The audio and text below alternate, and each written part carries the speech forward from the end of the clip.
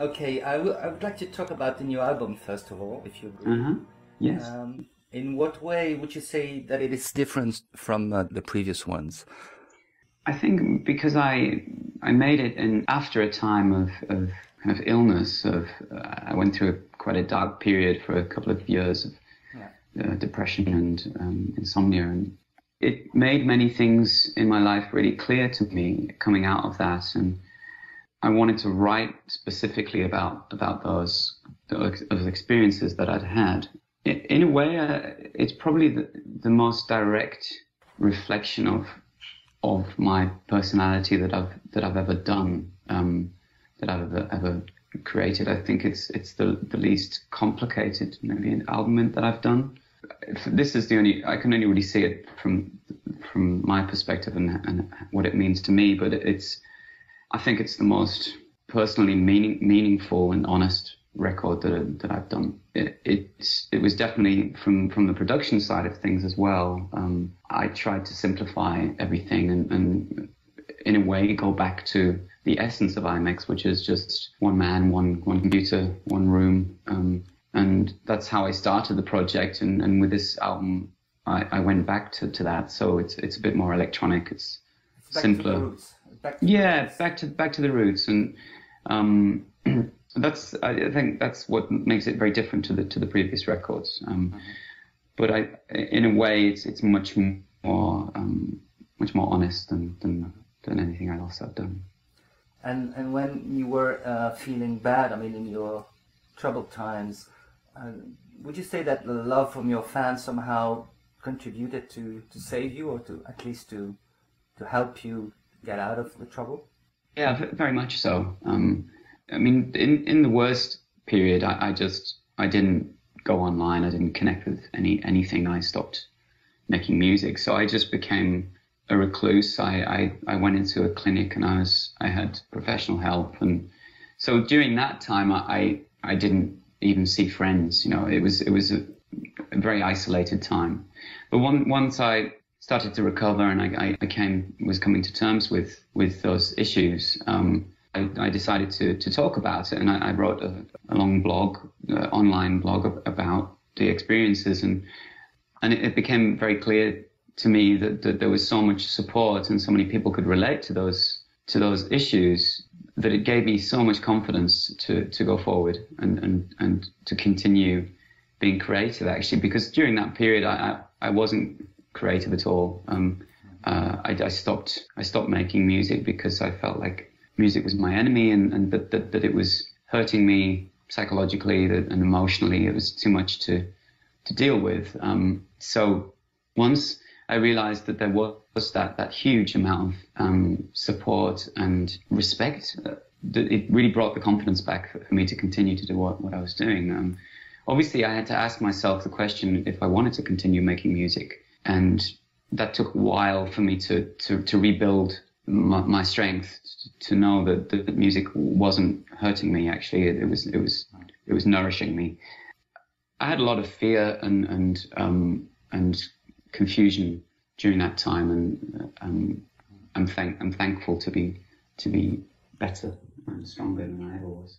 And you also said in an interview that when you were not feeling good, that you were listening to the music that you loved as a child. Yeah. Which band or artist were you listening to? Well, there's a few different things. I'm a big fan of David Sylvian.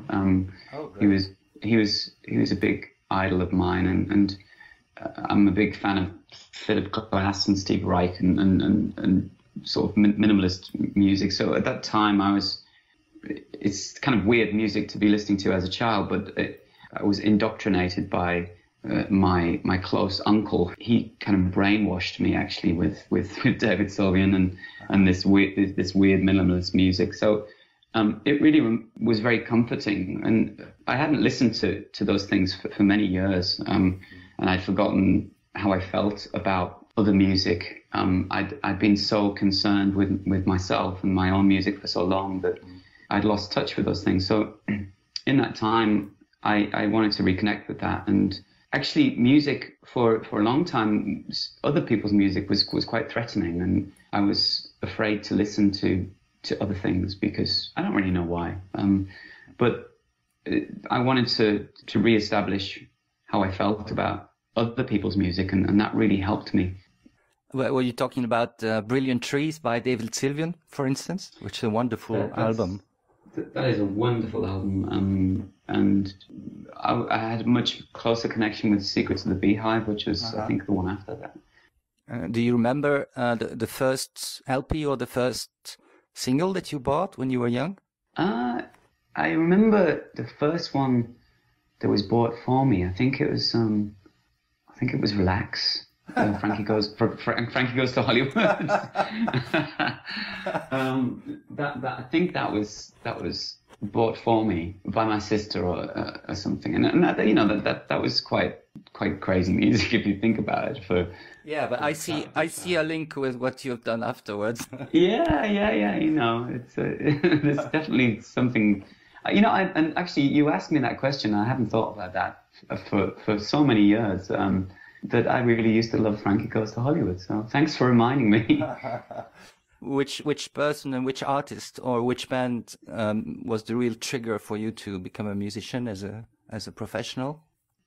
It was just, I don't know if there was one. I mean, I would use Sylvian as a definitely an inspiration to not do commercial music. So he gave me a lot of confidence to stay outside of pop music. Watching someone like him over the years survive whilst continuing to do quite unusual, unique music, that was a big inspiration for me. Many artists over the years, it's too many to list, but actually, who had a big influence on my development as a young producer, for instance, was Flood, who he produced many records that I loved, and I had a very early opportunity to work with him. We worked with him on the first Sneaker Pimps album, and that was a big had a big influence on my own music. Just to see someone like that working and to see also the fact that he could do many different things, and that influenced me in terms of becoming a producer, becoming a solo artist, and being able to do all of the things that you need to do to make a record. And actually, performance for me came a little bit later. I was much more interested in production first, and the actual performance side of things came later. About influences, Picasso said that poor artists copy and real artists steal. So do you steal a lot? I think the difference is that when you steal, you take something and you make it your own. I see. Yes, I get it. I think good music, whatever the genre, anything good is a reflection of the uniqueness of the individual. So if you can take something and make it sound like you, then it was always going to be unique. That's the only unique thing that we have, is the individual, because every part of the music has been done, every sound has been pretty much explored. You can tweak it and make it slightly different, but the essence has been done in the kind of genre, in the kind of music that we make. So for me, exploring the individual is what makes it interesting. If you've got nothing to say as an individual, then that will show in the music. You could do the most basic rock and roll, but if you have a unique message, then it will sound interesting. Mm-hmm. I mean, when we listen to your music and when we watch you, we feel there are a lot of references, but the way you manage them, the way you digest them is unique, and that the result is completely original, in my opinion. That's an amazing statement. Thank you so much. I don't know what to say. What about the shows? I saw them in San Diego. You invited some people on the stage, like in the beginning of your career. Yeah. We had a meet and greet, and there was a girl that really wanted to dance with me on stage, and she told me that earlier in the day. And it was a small club, so I figured if it's going to happen, then this would be the opportunity this would be the place to do it. So I invited her on stage, and then I guess I just got a bit excited and invited everybody on stage. And it was a lot of fun, you know. I haven't. This is the first tour that I've done in a long time. So in a way, just kind of feeling the playfulness and the fun was a really nice way to begin the tour. I don't know how often I'll be doing that, but it was definitely a nice moment. If you want to do it tonight, then we will definitely go on stage. Oh, wow. Okay. I will definitely take you up on that then. Talking about the relationship you have with your fans, which is very, very strong and very emotional. Yeah. I think the way you manage to innovate, I mean, to be very innovative in the way of creating this relationship and sort of helping it to become some kind of way of living for you in a very independent way. Do you see a development for this in the future to go even further, or? Yeah, it's an interesting relationship because it's so rewarding. It's a very pure communication. There's something very, very pure about. It's quite difficult to have that in normal relationships, in normal life. So I'm very privileged to be in that position and to be able to connect with so many people on such a. It's as nourishing for me as it is for anybody else. And it's the only way that I can really make music. That's when I started making music with my first Sneaker Pimps album, which was quite a commercial success, and I saw that world. It was so empty for me. I didn't get anything from it, and that slowly led me to IAMX over the years to get to a point where I really wanted to connect with people. And I think, you know, I get a chance to do it with the crowdfunding.